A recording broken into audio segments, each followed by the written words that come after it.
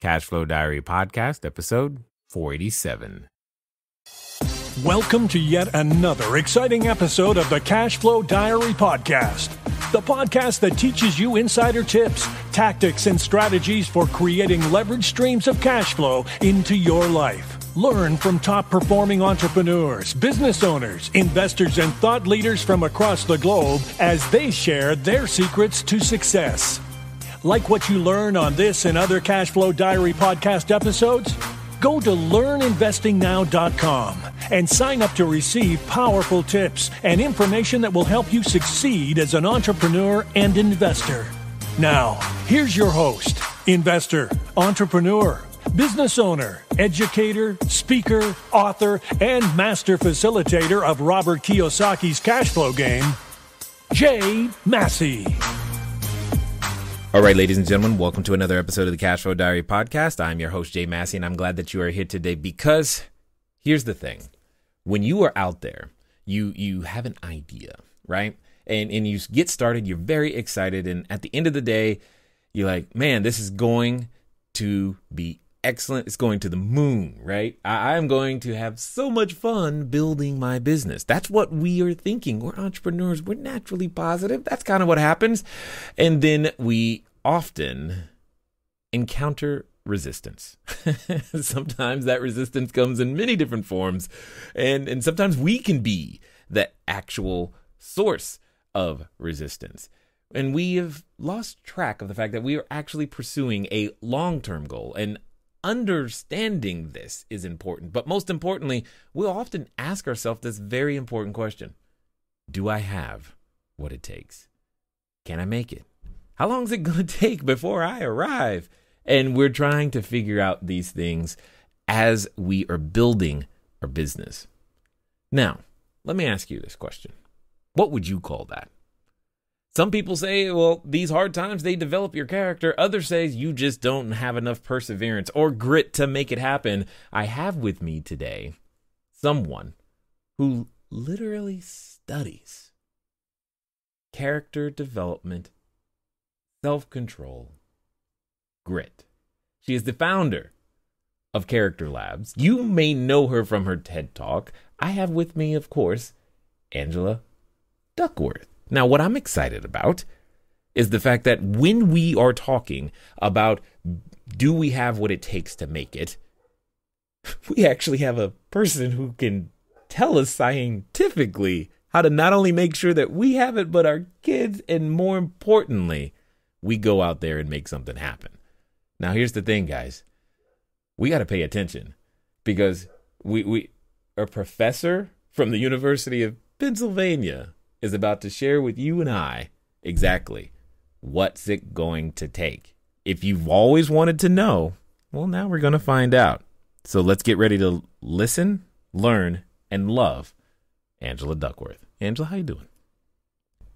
I'm good, Jay. How are you? So far, I'm really excited because the simple fact that you study something that seems unstudyable is kind of exciting to me. Like, how do you quantify that? And that's definitely one of many questions I have for you.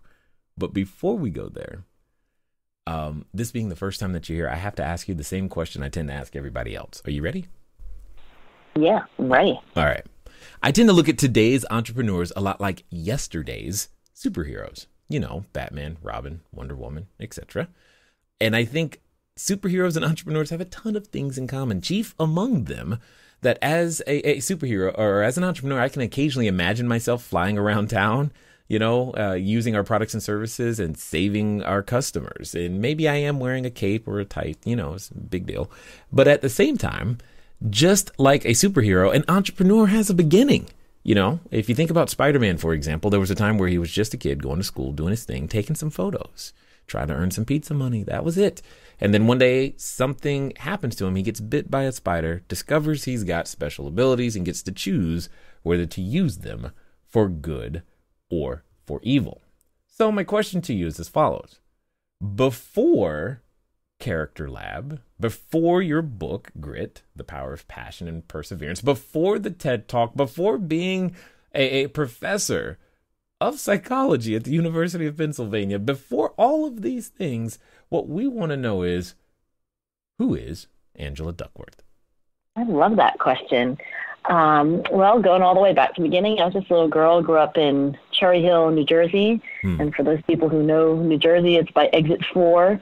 And went to public schools. You know, I don't think anybody thought I was going to be special when I grew up. I didn't hear that from my parents. My dad had very high standards and literally said out loud, you know, you're no genius, which he, by the way, also said to my brother and sister.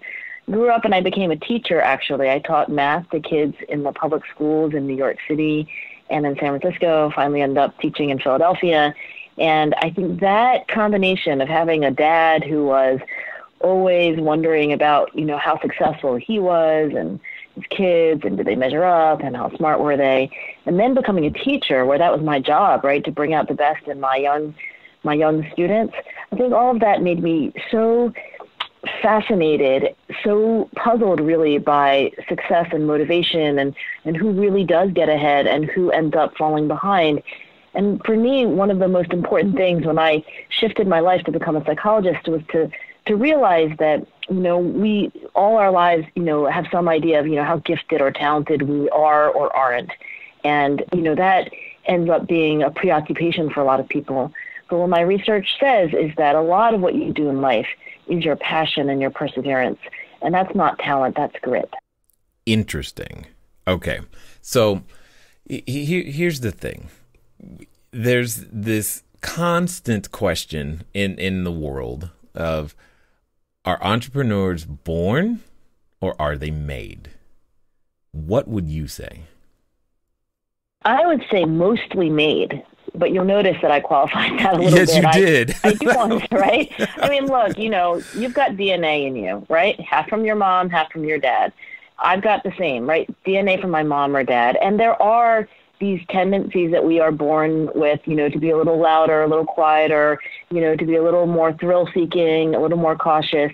You know, entrepreneurs are people, so they have DNA from their mom and their dad, and that will influence, they'll tilt things in a certain way. So I don't want to deny that, you know, we have something in us that is born and there are tendencies. You know, anybody who has a brother or sister can, you know, see that they have, you know, the same exact house, the same exact, you know, breakfast, but, you know, some of those differences that are really striking to you, well, those are because you didn't inherit all the same genes as your brother or sister did.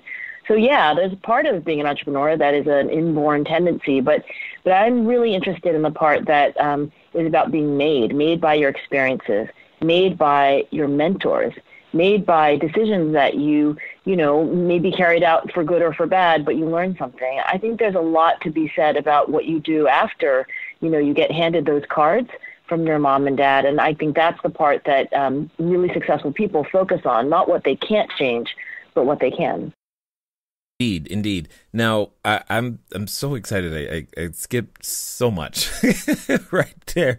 Like, did you just wake up one day and go, you know what? I want to study perseverance, grit, character. Like, how did you even come to this? Yeah, that's what I want to do. I don't, like, there's got to be a journey there. I don't know if you've ever sat down, you know, with a kid or frankly with a, you know, millennial or, you know, someone else that you're sitting down with them and you know that they can do something and you're just urging them to keep trying. I mean, maybe they're screwing up, they're getting a math problem wrong, or, you know, maybe you're coaching a, you know, young entrepreneur and they, you know, they do a terrible first pitch to a, you know, to a VC. You know, because you have more experience that like you can see around the corner. You know that it's going to take a lot of tries, but they're going to learn eventually it's going to be fine. I think what got me starting down this path of studying grit is that when I sat down next to kids and they would give up after, you know, the first or second try, but I could see around the corner and I wanted them to keep going. I wanted them to be persistent, but they weren't. That, I don't know, that frustration of mine as a teacher trying to get people to do what I knew they could do eventually, to be the people I knew they could become, I think that my frustration and, you know, not always being able to bring that out actually led me to study grit. Interesting. So you were frustrated because they would quit. Yeah, I was really frustrated because they were quitting earlier than I thought. Obviously you want to quit something after maybe tried 100 times and maybe it's just never going to happen. But so many people give up too early, and that frustrated me as a teacher. And I thought, you know what, to really get people to be their best, you have to understand their choices. You have to understand where they are now before you try to get them where you're trying to bring them. And that led me to psychology, because that's what psychology is, a study of human nature. Interesting. So how do you know if you just quit versus didn't have enough grit? I mean, knowing when to fold and knowing when to hold them, like the old country music that's song. Exactly right. Right?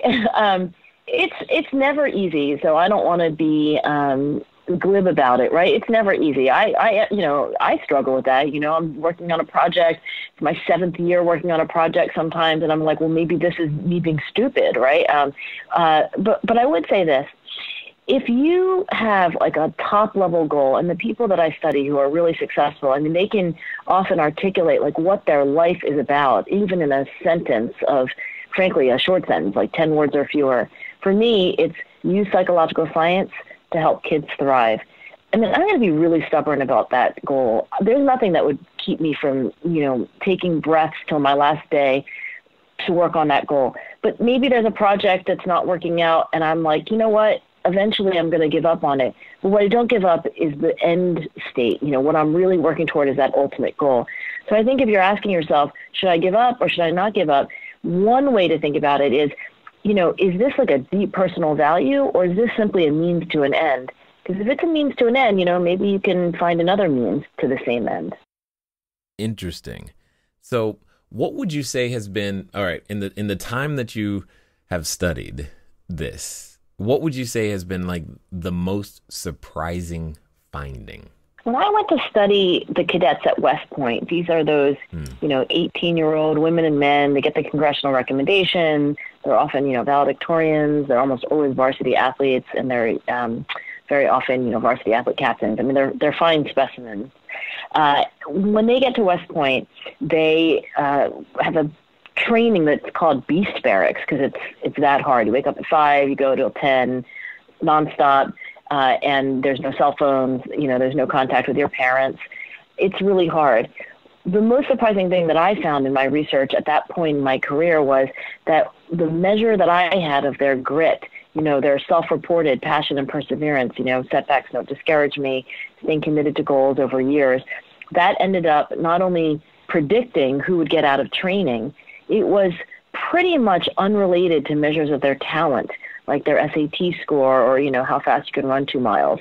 And so that idea, I think, has really driven a lot of my work, that talent and your ability to persist and overcome and to stay true to some goal that's very important to you, that to me is profound, because for a lot of us, who maybe didn't get into the gifted and talented program when we were in elementary school, or, weren't singled out as being the one who was gifted on the athletic field, it says there's something that we can do here that's different from our innate talent. Whoa, okay, all right. One could interpret or extrapolate from what you're saying that you're saying that the talented people are at a disadvantage in this area. Well, I found mostly that it was unrelated to their grit. So it doesn't mean that if people are a really smart, talented person, doesn't mean they're going to be low in grit, but there's no guarantee of grit. Some companies feel like, look, we're going to hire kids who are whiz kids because they'll also be hardworking and passionate. And that's not true. You may get lucky, but you may not. Got it. Now I understand. Okay. Because I mean, hopefully you can understand where I'm coming from. It feels so random.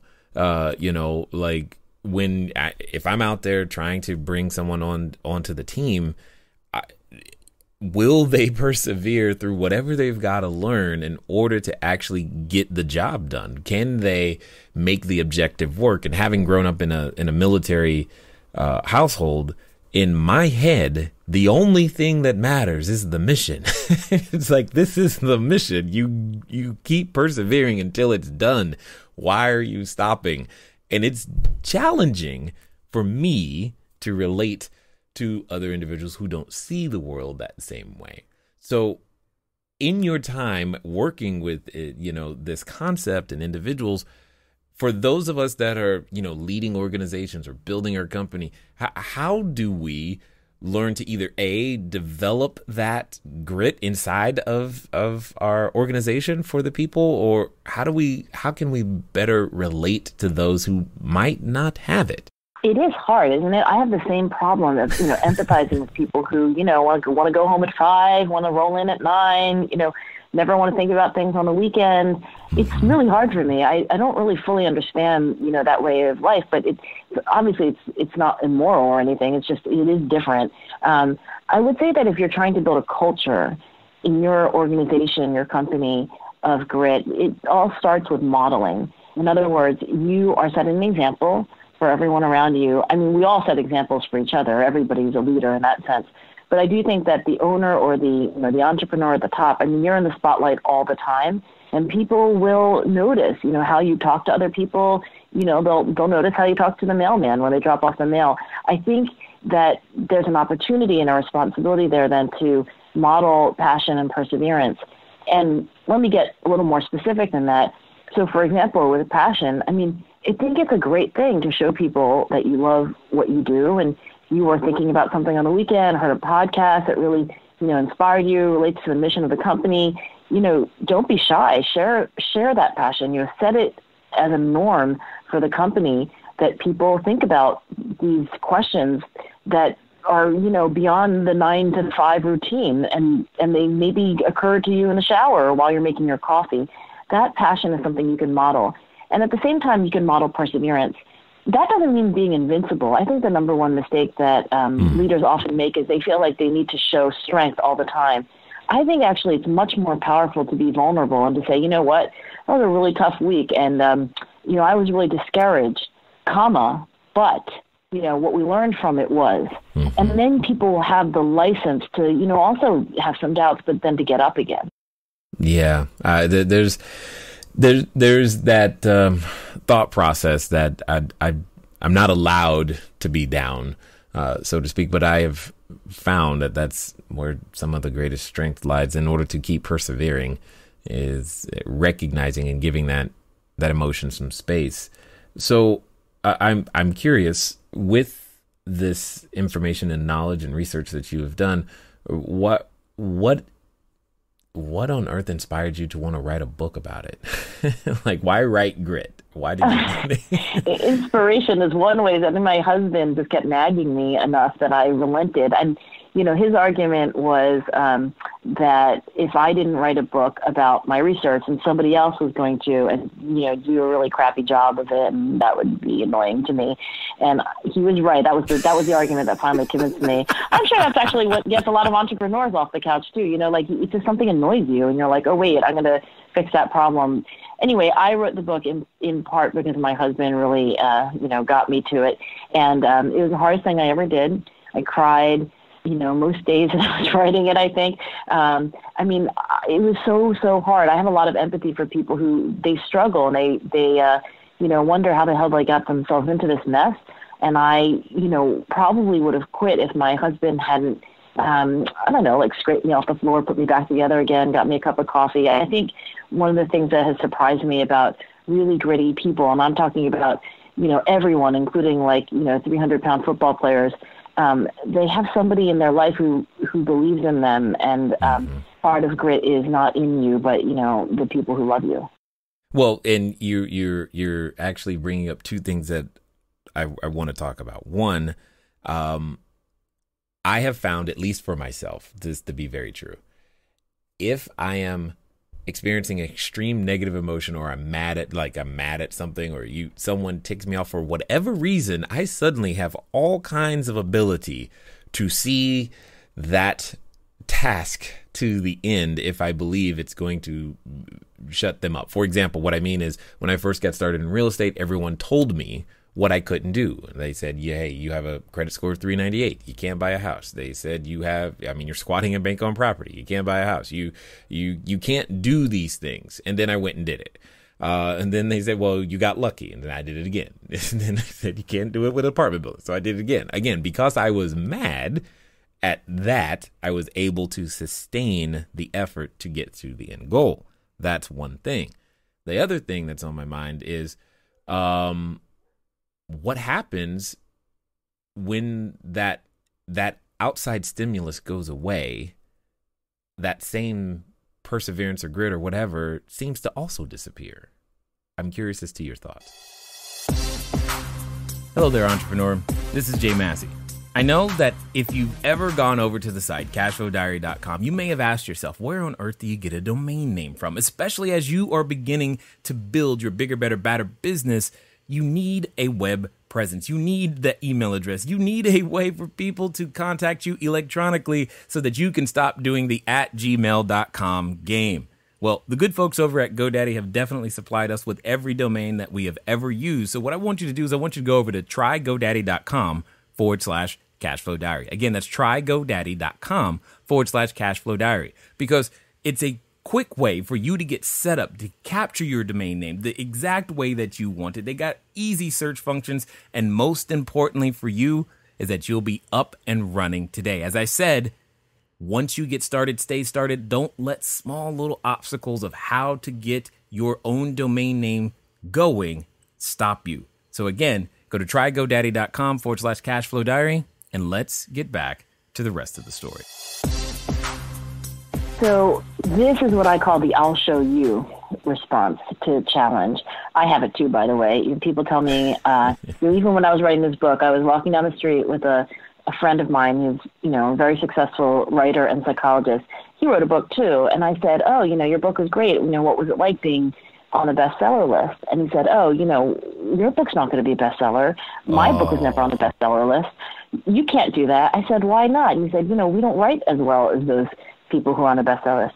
I got to tell you, it was like a fire in my belly. I walked right home and I was like, I'm going to write a bestseller. I think that "I'll show you" response is very much in the mindset of people who, have, I think, a drive and a drive to succeed. Now, the question is, what happens when you do succeed, right? What happens when you do, achieve that goal and prove people wrong? Now, what's interesting about your story is it sounds like you then were looking for the next challenge.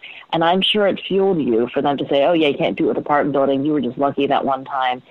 I think that the people who can continually kind of approach life as if they're an underdog, even when they are the top dog, I mean, that is, what I find as a kind of signature of people who stay excellent instead of getting complacent. Yeah, I totally agreed. Seeking the next challenge is that is definitely my world.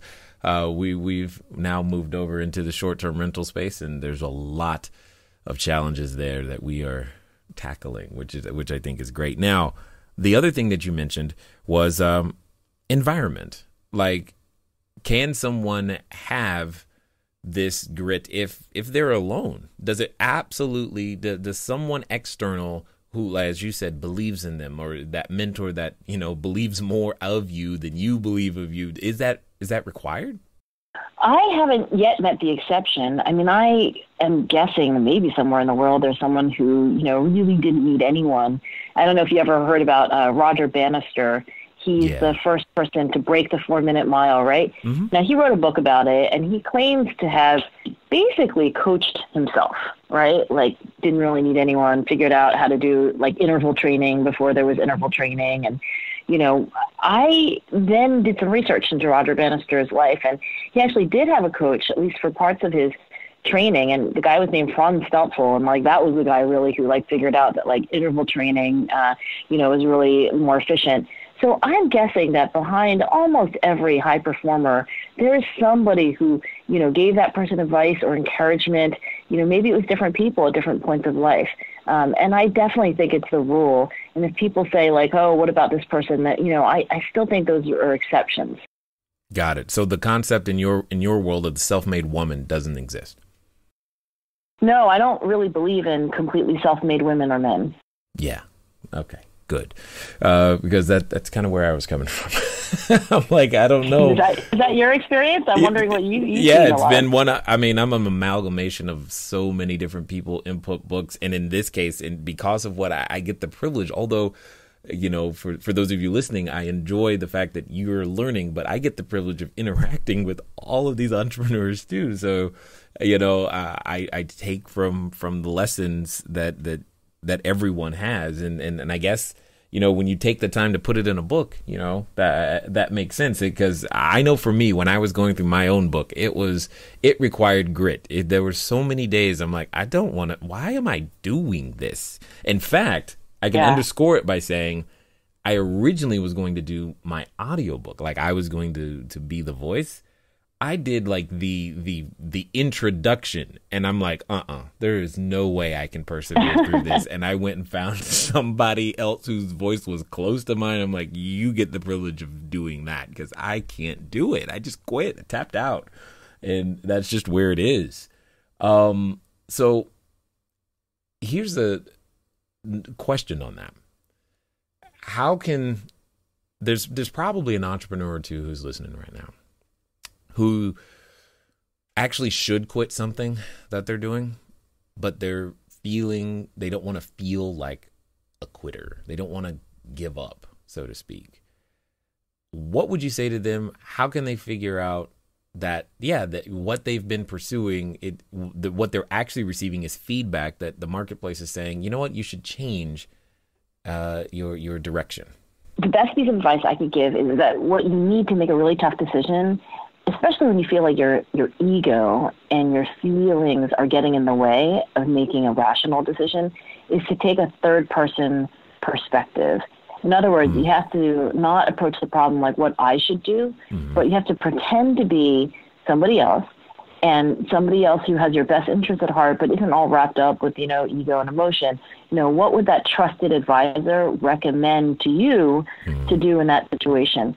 And by the way, maybe you just really do have an advisor. And for many people, it's a spouse, it's your husband or your wife, or, it's a former business colleague. It could be a partner. But I think somebody who's just not you, who can get out of your skin, is actually, you really want to weigh that perspective heavily. Now, if you reflect on that and you say, well, if I had a trusted friend, if my best friend would tell me to get out of this, then maybe you should listen to that. Understood. So you mentioned earlier that, you were a teacher, you were working with kids, etc. But at the same time, you say that entrepreneurs are mostly made. That was a qualified statement. Very true. Mm-hmm. So is there anything that, from a nurture standpoint, that a parent can do to, like, obviously I'm an entrepreneur. My wife is historically, classically trained, so to speak. She went to school. She was she's got multiple degrees and comes from that kind of a family. I'm the college dropout thing, which makes an interesting household. But at the same time, if you're in that entrepreneurial world and you want your kids to gain that, what are some of the ways that we can help them do that? I think it's a real challenge when you've fought an uphill battle in your life, and then, you have kids and you've worked really hard to make an easy life for them. But then you realize, like, wait a second, Right. I also want my kids to have a work ethic, resilience. So I think that kids are best off when they are challenged and supported.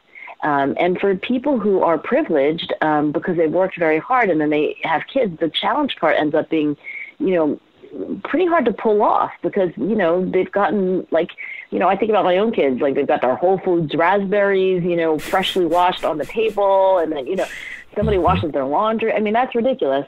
So do a hard thing yourself and have a family rule that everybody has to do a hard thing. Some kids might have it be a paid job. Other kids might make it a sport. But I think that hard thing should be challenging. It should require them to try to improve in a skill, get feedback, get negative feedback sometimes. Something where, like, they're not allowed to quit in the middle, right? You're not allowed to quit in the middle of the season. Can't quit your job if you promised your boss that you were going to work through to the end of June. I think a hard thing assigned to, like, literally every family member, mom and dad, no exception, is a good, way for kids to grow up. And I would say, that can start pretty young, actually. And as long as a kid has some choice in that hard thing, in other words, they get a choice between baseball and swimming and violin or whatever, then, they will start to learn responsibility. Yeah. Well, I was thinking, I have 4 kids. One of them, she hasn't met a hard thing yet. She is all about give me the neck, and I'm like, you are just like your dad. This is gonna be a problem. She's like, I'll take that challenge. What's next? What you got? Yeah, I mean, she can. How old is she? She is 10. She is 10. Awesome. And if you ever, I mean, you don't understand. It's down to who can put their seatbelt on first in the car. And it's like, it's a thing all the time. And I'm just like, wow. All right. Well, we got to channel that and work with that. And I'm waiting for the time where she runs into something that actually does give her a challenge. Because, man, when that does happen, it's going to be an eye-opening experience for all of us. But this leads me to your work over at Character Lab. Tell us about the genesis of that. What is it? And why, again, why do it? I mean, you've got a book, you got your teaching. I'm just like, okay, she's just gonna do everything. Why start a nonprofit? I had enough things going on. I got 2 kids at home. That's not like having 4 kids at home, but it feels like a lot. I met a couple of educators just after I finished my PhD, and this is now more than a decade ago. And these educators are named Dominic and Dave. And they said, we need to really help parents and teachers use science to help their kids develop things like grit and self-control and curiosity and emotional intelligence. They said, let's call it Character Lab. And I said, sure, let's do that. And that's really what it is. It's a nonprofit. We're based in Philadelphia, but we have a website, characterlab.org. And we take science on things like grit and we turn it into actionable advice for parents and teachers. And everything is supported by foundations and individuals, so it's all free. Now, you say it's for parents and teachers, but I'm listening. I mean, I'm just listening to you going, well, maybe it'll work for me too. That's the great thing about character, right? I mean, if you're helping your daughter with her algebra, you're like, okay, well, I had to help her with my algebra, but now I'm going to go back to my email and my work. But when you're helping your daughter learn how to set a goal and make a plan, you're helping your daughter, identify and develop her passion. You're helping your daughter, figure out, what are ways that we can be socially intelligent in situations that are, full of conflict. Look, those are things that your daughter needs. Those are things that you need too. And I love that about character. I think character development is for people of every age. Yeah. And so what are some of the things that you guys actually do over at Character Lab? Like, give us an example. Here's one, and I bet a lot of your listeners are familiar with it. You ever hear of the 10,000 hour rule? Yes, absolutely. That it takes 10,000 hours of practice, right? To get you. So there is a scientist behind that, famous phrase, and his name is Anders Ericsson, and he studies Olympic athletes, and he studies, world-class mathematicians. He studies experts, and what he has developed with us, based on his decades of research on experts, is, a quick way of learning how experts practice and how to apply that kind of expert practice to anything you do, whether you're trying to be, a better tennis player, a better student. And so we've developed a playbook on practice. And, you can go to our website. We had the video for it narrated by an expert, Wynton Marsalis, who, immediately saw how this applied to his own life as a jazz musician. And then, there are worksheets and, we tried to write everything based on science, but without any scientific jargon. So that's an example of, what we do. It's a lab for developing character, and it's all based on research, but it's also, I think, accessible to anyone who just cares about kids. Interesting. Got it. And so what have there been, I guess, parents who have come to you, like, can you help me, that type of thing? get a lot of parents who ask me to help them individually, and unfortunately, I don't have a lot of time, to give advice, one-on-one. But yeah, we have heard that, having these resources and knowing that they are based on science. I mean, there is a lot of advice out there on the internet and in the world, but, if you want to know what's based on evidence, what's based on, more than just like your grandmother's, wisdom, then I think this is really helpful. Hey, grandma knew some stuff though. Yeah, grandmas are probably right, but, we should test some of their grandma's hypotheses if they hold up. Yeah, no, I understand. They don't all hold up. My grandmother thought, like, if I cut my nails really short, then I would grow up really tall. I'm like, that wasn't actually, that was a good hypothesis, Grandma, but that turns out not to be true. I see. That there's very little data to back that one up. Totally understood. So for those that have listened this far and want to find out more about what you guys are up to, what's going to be the best way for them to track you down? Well, if you're a parent or a teacher, I'd love for you to visit characterlab.org. And if you're not and you just want to learn about grit and, get the grit scale and all that, you can go to angeladuckworth.com. And I put all the insight that I have into my book on grit, and I called it Grit, the Power of Passion and Perseverance. Excellent. Now, I have a final question for you, and I gotta be transparent here. I am beyond excited to ask it of you because I'm like you. I'm expecting the most unique answer that I have ever gotten out of the hundreds. No pressure. I feel none. I feel none. Of course, you're asking the question. I know. I'm answering the question. Okay. So here's the situation. Let's assume that there's someone listening, in fact, right now, who may have gotten, we'll call it their second win. They're like, you know what? I'm going to do this thing. I'm going to become an entrepreneur. They are standing in front of what I would like to call the superhero outfit store. They're going to make it happen, Angela. And that's where they are. And they're at what I like to call the precipice of decision. And like I know, that when we reach these moments, what ends up happening is that we have a companion, and that companion often comes in the form of a voice, and it's a voice that often says things like, don't you know what happened last time? And oh my God, you're going to do what? Are you sure? Why don't you just quit now and save yourself the time, trouble, effort, and money? And for some people, they're related to that voice. So my question to you is as follows. This time, however, they're going to follow through, and they're going to follow through within the next 24 to 48 hours. They're going to do exactly what you say. So what would you suggest that they do? Look for a small win. When you think about grit, it's perseverance over decades, and you might think like, oh, well, all I should be doing is thinking about like the long game, right? But if you look at paragons of grit, what they do actually is they organize their life so there are daily, hourly small wins. Don't try to bite off everything, all at once. Do something in the next 24 hours that you're pretty confident you could do. And maybe it's like a micro step in the direction that you want to go.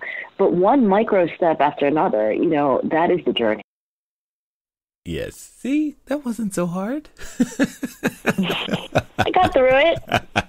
I did it. Yeah, right. That was a small win. Indeed. I feel good about myself. There it is. I don't know if you've seen episodes of Dora the Explorer, but every time she is always I did it. I'm like, anyway.